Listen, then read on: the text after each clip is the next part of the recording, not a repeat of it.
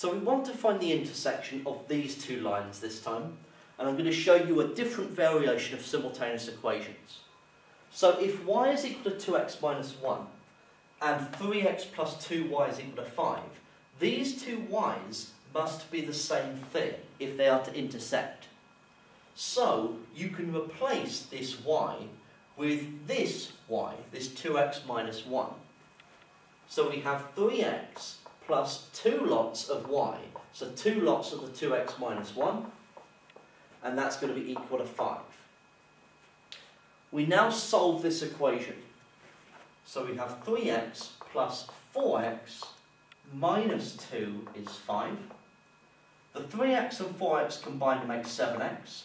Add 2 to both sides and we get 7. So x is equal to 1. You can then substitute that into one of the two previous equations to work out the value of y. So in that one, 2 lots of 1, take away 1 is just 1. So y is equal to 1.